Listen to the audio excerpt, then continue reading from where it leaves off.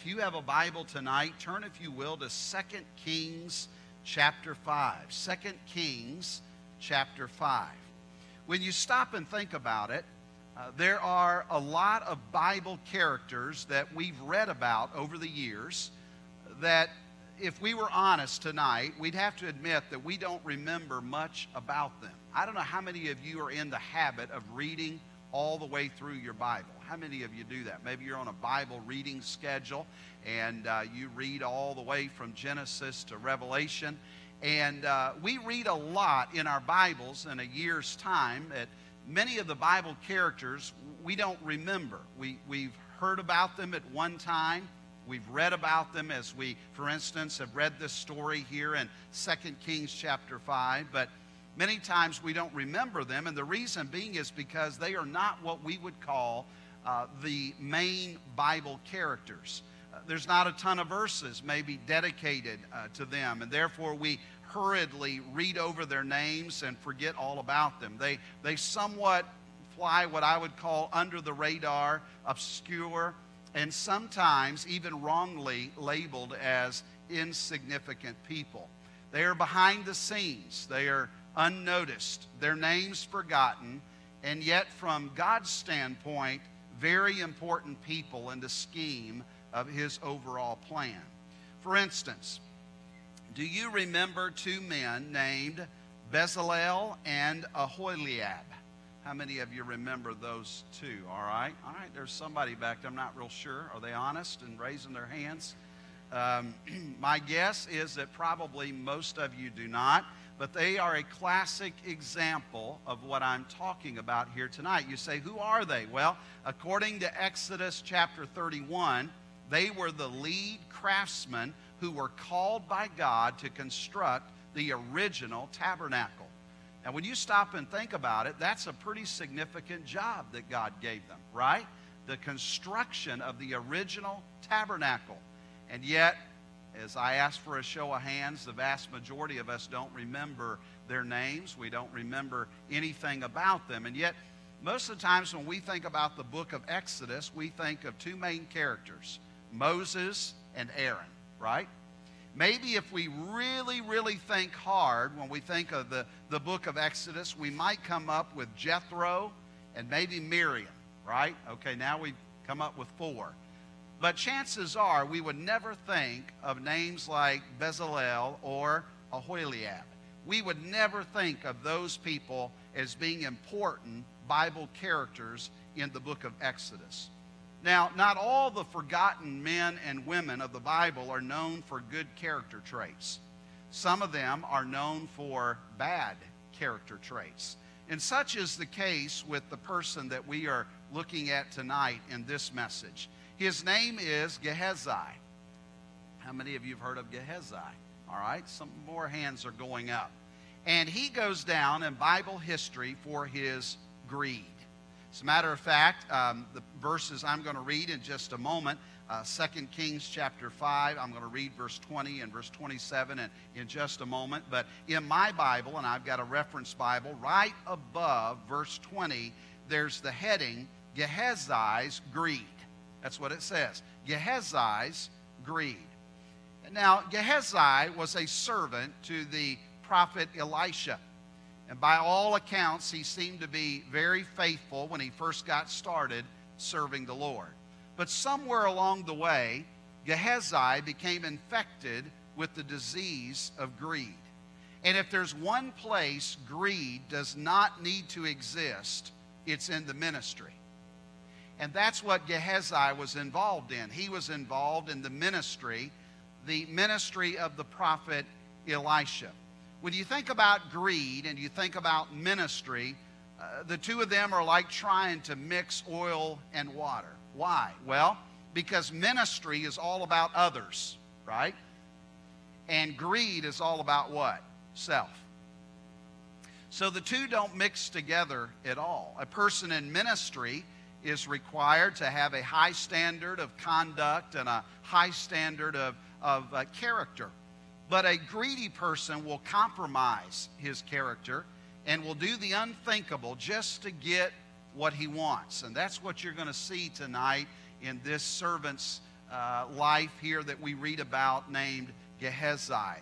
Generally speaking, greed will manifest itself in four main areas of life. I want to talk about this before we jump into the text and we study the story that we have here in 2 Kings chapter 5. But greed will manifest itself in four main areas of life. Now, I'm going to get real practical here because I believe that probably all of us to some degree struggle with this. Number one, first there is the area of money. Money. Now, when greed and money, when we talk about those two subjects together, greed is where we are consumed with having what? More money. We never quite have enough money. We're always greedy to have more money. So consumed that we will do anything to make more money, even at the expense of relationships and even personal integrity. I've seen people like that in life where they will compromise their character and they will do things that are unimaginable simply because they are greedy to have more money. You've probably seen those types of people as well. God forbid that we would be one of those types of people. Amen. As God's people, we should never be driven by greed, but rather, as we will see tonight, we are to be content with what God has given to us. Number two, there's the area of possessions. Greed is not only where we are consumed to have more money, but greed is where we are never satisfied with what we have, and we are driven to have more and more and more things. Our American culture is consumed with having more stuff, right? We have so much stuff that we can't get into our closets. We have so much stuff that from the closets it goes into the what? Garage, to where we can't even park the cars in the garage anymore because we have so much stuff. America is so consumed with stuff that we even have now where you can rent storage space for all the stuff that you don't have room for in your house, right? We are consumed with stuff, having more and more. We must not forget the words of Jesus in Luke chapter 12 and verse 15. For a man's life consisteth not in the abundance of the things which he possesseth. That's not what life is all about, is what Jesus is saying. Contrary to what we get exposed to in American culture, life is not about accumulating stuff. It's not. If you get driven by that and that gets a hold of you and controls you year after year after year, you'll waste your whole life pursuing after stuff, temporal stuff that will not last. So we must be more passionate about laying up our treasure where? In heaven, than we are to lay up our treasure here on earth. Thirdly, there's the area of fame. So there's the greed that we have when it comes to money, the greed that we have when it comes to possessions and stuff, and then there's the greed that we have in the area of fame. Now, this is ultimately all about being greedy for attention. It's the desire to be recognized. It's the desire to be known, to be quoted, to be seen, to be popular, and to be sought after. Those who are consumed with fame find themselves using people and using opportunities as nothing more than stepping stones to the next level. Again, have you ever met somebody like that? You felt like they were just using you as a stepping stone. They were just trying to get where they wanted and you really didn't matter. They would just literally throw your relationship to the wind because what was more important to them was money, possessions, and fame. And then there's the fourth area that we see greed in, and that is the area of pleasure. A natural byproduct of an affluent culture like we have in America is what we call hedonism. Now, don't let that big word scare you. I want to talk about that just for a second, all right? Hedonism. As a matter of fact, the word hedonism comes from an ancient Greek word that simply means pleasure. Pleasure. Hedonism is the unbridled pursuit of satisfying our sensual desires. A hedonistic person is all about his own personal happiness and what makes him feel good. It's all about me when it comes to a hedonistic person. You see, we live in a very humanistic culture. Would you not agree? God is not at the center of our culture, but rather we are. Mankind has placed himself as the center of culture, and he does whatever makes him happy. Is that really the way we are supposed to live our lives? Or are we supposed to be living our lives with God as the center of our life? And it's not about what makes me happy, it's about what makes God happy. See? There's a different perspective that we as Christians ought to have about this. But mark it down, when it comes to envy, covetousness, and greed, they are enemies to those who want to serve the Lord. Now, before you think that I'm just addressing those that are involved in full-time Christian ministry, I think that all of us as Christians ought to have a desire to serve the Lord, right? We ought to desire to do something to make our lives count for Christ. Well, I want to caution you, when it comes to serving the Lord, we must be careful that we don't get falling into the trap of envy and covetousness and greed. Now let's look at our story here of Gehazi, found in 2 Kings chapter 5. Now, this story actually is a continuation of a story of a man named Naaman. Now, how many of you remember Naaman? We all remember Naaman, don't we? You just couldn't remember Gehazi.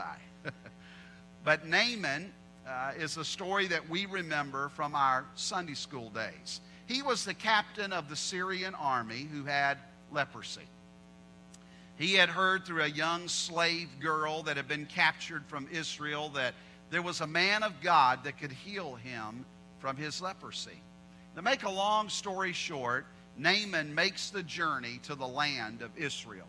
Well, the prophet Elisha gives Naaman what seems to be an odd treatment for leprosy. Imagine if you went to a doctor and they gave you this kind of a treatment. He was to go and to dip himself in the Jordan River 7 times, right? You remember the old song that we learned, and he dipped, and he dipped, and he dippy, dippy, dip. You remember that in Sunday school? Don't act like you don't remember that, all right? I remember having to sing that song as a child. But he was told to go to the Jordan River and to dip himself 7 times. At first, the idea seemed to be so ludicrous to Naaman. He began to argue with Elisha, and he got angry with Elisha. But finally, his servants persuade him to give it a try. They said, hey, we came all the way here. You might as well try it and see what happens. Well, when he emerged from the waters of the river, his leprosy was completely gone. He's so excited that he goes back to Elisha because in his mind, he thought, you know what? I need to pay Elisha some large sum of money for the healing that I just received. Look at verse 15 and 16. 2 Kings 5, beginning in verse 15. And he returned to the man of God, he and all of his company, and came and stood before him. And he said, behold, now I know that there is no God in all the earth but in Israel. Now therefore I pray thee, take a blessing of thy servant. Now what was he saying? I've got a gift for you. I've got a gift for you. I want to give you something for the healing that you gave to me. Now look at verse 16. But he said, that is Elisha said, as the Lord liveth, before whom I stand, I will receive none. And he urged him to take it. Naaman was just insisting that Elisha take this gift, this blessing that he wanted to give to him. But it says that Elisha, what? Refused. Now, just in case you think that Naaman was trying to slip Elisha a $20 bill or a $100 bill, I want you to think again. Look back at verse 5. And the king of Syria said, and he's talking to Naaman, and he says, go, and I will send a letter unto the king of Israel.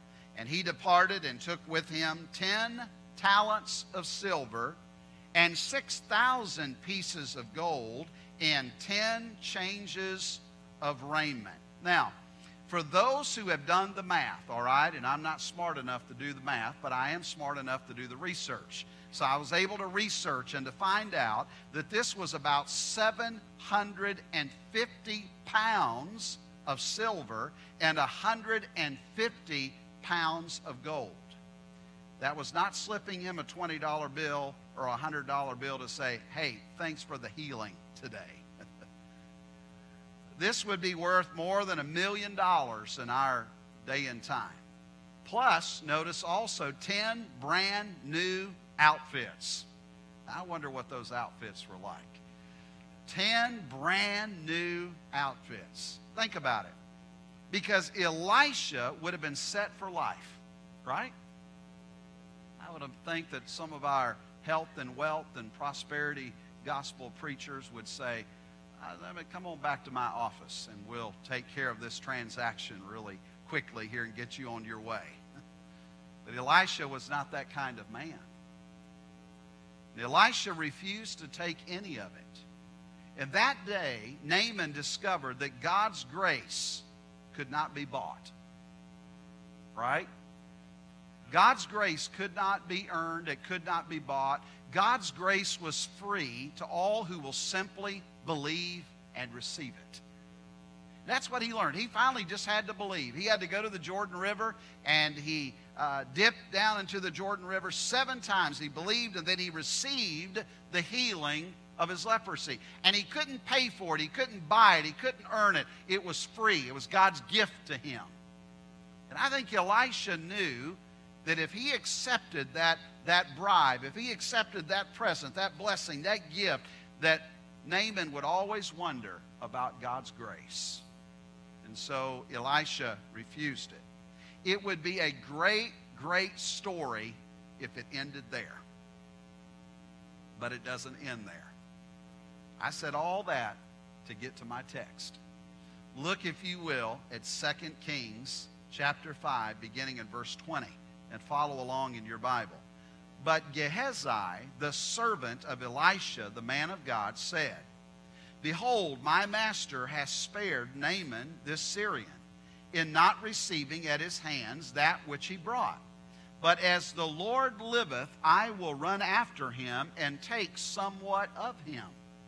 So Gehazi followed after Naaman, and when Naaman saw him running after him, he lighted down from the chariot to meet him and said, Is all well? And he said, All is well. My master has sent me, saying, Behold, even now there be come to me from Mount Ephraim 2 young men of the sons of the prophets. Give them, I pray thee, a talent of silver and 2 changes of garments. And Naaman said, Be content, take 2 talents. And he urged him, and bound 2 talents of silver in 2 bags with 2 changes of garments, and laid them upon 2 of his servants, and they bare them before him. And when he came to the tower, he took them from their hand, and bestowed them in the house, and he let the men go, and they departed. But he went in and stood before his master. And Elisha said unto him, Whence comest thou, Gehazi? And he said, Thy servant went no whither. Now that may be a little confusing when you read that, but basically he's saying, I'm not up to anything. I didn't go anywhere. What are you talking about? Verse 26, And he said unto him, Went not mine heart with thee when the man turned again from his chariot to meet thee? Is it a time to receive money and to receive garments and olive yards and vineyards and sheep and oxen and men servants and maid servants? What all do you want, Gehazi? What will make you content? What will make you happy? And then you see that horrible, horrible curse in verse 27. The leprosy, therefore, of Naaman shall cleave unto thee, and unto thy seed forever. And he went out from his presence, a leper as white as snow. Gehazi had been right there all along. Prior to verse 20, he had been right there behind the scenes, waiting to be told what needs to be done by his master Elisha. But all along, he was watching and he was listening to the conversation that was going back and forth between Naaman and Elisha. He couldn't believe his ears whenever his master Elisha had refused to take anything from the hand of Naaman. And in verse 20, I want you to really look at verse 20 and digest what he is saying in verse 20, because he begins to rationalize in his mind why the money should not be refused. Notice verse 20 again. But Gehazi, the servant of Elisha, the man of God, said, Behold, my master hath spared Naaman this Syrian in not receiving at his hands that which he brought. But as the Lord liveth, notice he injects God into this situation, I will run after him and take somewhat of him. Now, as you and I read this story, we know that Gehazi was overcome with the sin of greed and covetousness, envy. But if you carefully read verse 20, again, you will see that he so rationalized what was going on in his mind, and he rationalized why the money should be received and why that was actually God's will for them to have that money. As he watched Naaman's caravan with 10 talents of silver and 6,000 pieces of gold and 10 brand new outfits disappear over the horizon, the wheels in his mind begin to churn. He can't believe that his master Elisha had just turned all of that down. And in a moment, he creatively justified in his mind and made something that was wrong into something that is right. You ever been around somebody like that? That can somehow twist and make something which is wrong into something which is right. And he mentally gave himself permission to do something that would be labeled inappropriate. Oh, he wouldn't ask for all the gift, right? That's the way he justified it in his mind. Naaman had offered to his master Elisha what? He had offered him 10 talents of silver, 6,000 pieces of gold, and 10 brand new outfits. So what did Gehazi ask for? Well, he asked for just 1 talent of silver and 2 brand new outfits. He pretended like he wanted the talent of silver and the 2 new outfits for 2 other prophets, 2 preachers that were coming to visit Elisha. And in reality, it wasn't for them at all. It was for who? Gehazi, right? Greed is always thinking not of others, but always thinking about self. Again, I remind you that this is an important story that teaches us of how we need to be careful about greed and covetousness and envy creeping into our hearts and into our lives. Gehazi wasn't thinking about the good of Naaman. He wasn't thinking about the good of Elisha. He wasn't thinking about spiritually what was at stake here. No, Gehazi was only thinking about himself, and he wasn't thinking about anybody else. By the way, one sin always leads to another sin, right? I grew up with my mom telling me that. My mom quoted me verse after verse after verse. As a young boy, until this day, many of those verses stick with me. But one of the verses that she kept pounding into my head was the one found in the book of Numbers. Be sure your sin will find you out. And oh, she would pound that into my head constant. She must have known I needed it, right? And we find out that one sin leads to another sin. And that's why we see Gehazi first lying to Naaman. He's lying about the 2 prophets coming to visit. There wasn't 2 prophets coming to visit Elisha. And then he later lies to his master Elisha. Oh, I've been somewhere. I haven't been anywhere. What are you talking about? He's lying again. Long story short, God had already revealed to Elisha what Gehazi had done.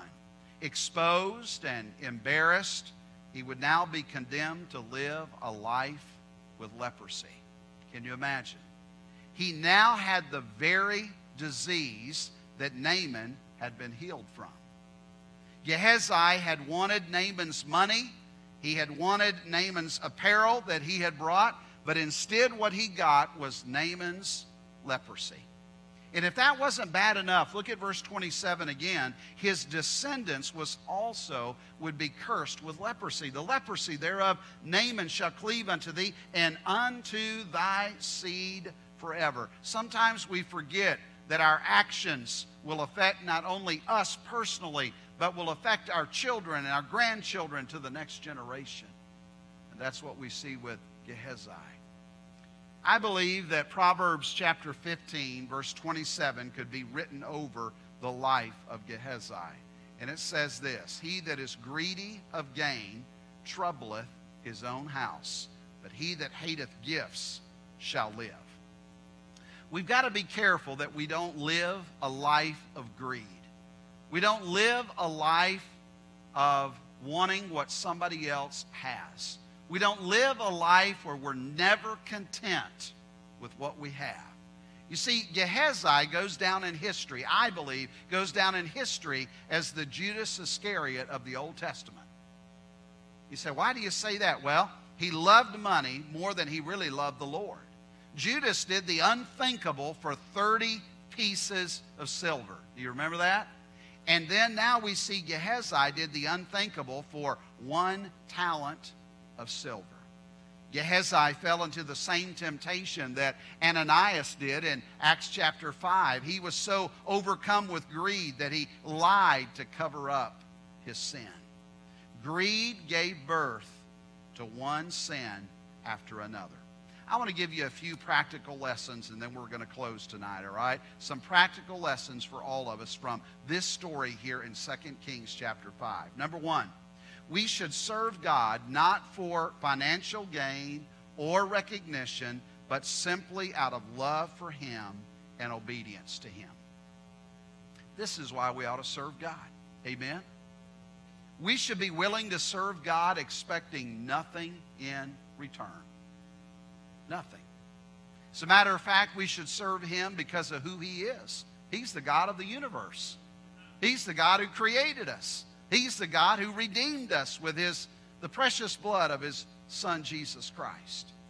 And so we ought to have a desire to serve Him because of who He is and what He has already done in our lives.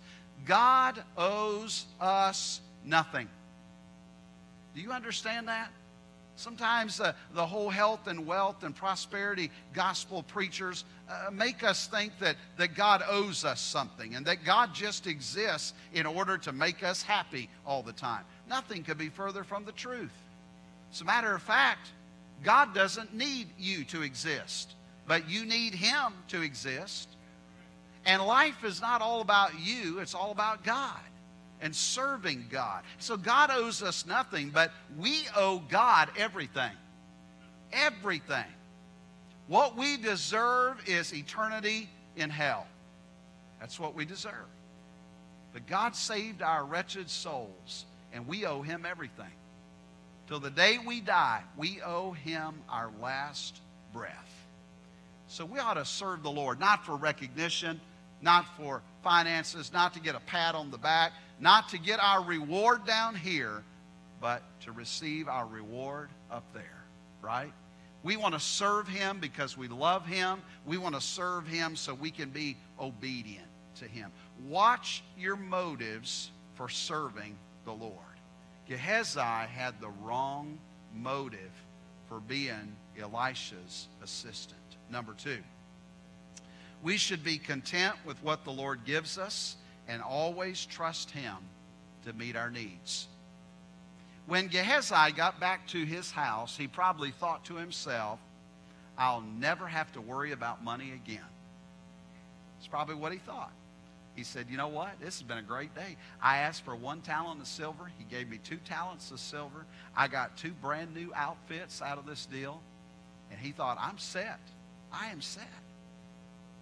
Again, that may not sound like much to you to say 2 talents of silver, but that was 150 pounds of silver that he brought back home. That's a lot. Instead of trusting God, Gehazi would now depend on what he had gotten from Naaman. The Bible tells us that godliness with contentment is what? Great gain. We are to be content. Instead of always wanting more and never being happy with what we have, we are to be content with what God has given us. And He wants us to not trust ourselves for tomorrow, but to trust Him. To simply trust Him to meet our needs. Last thought. Sometimes it's a bad thing to get what we want. You ever thought about that? Sometimes it is a bad thing to get what we want. I may be reading into this passage a little bit, but you observe this, please, with me in verse 27. But the Bible doesn't say anything about the 2 talents of silver or the 2 brand new outfits being taken away from Gehazi. Elisha doesn't say, give it back. He doesn't say that.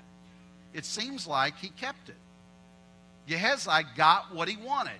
150 pounds of silver, and yet that could not buy him healing from the leprosy that he had. Did he not connect the dots? Did he not remember that Naaman had just tried to buy healing? And Elisha said, no, it's God's grace. It's a gift from God to you because you believed and you've obeyed the command of the Lord. And now, what does he have? He has 150 pounds of silver, Gehazi does, and he's got those two brand new outfits. But wearing 2 brand new outfits with leprosy, you can't hardly strut through the town with that, right?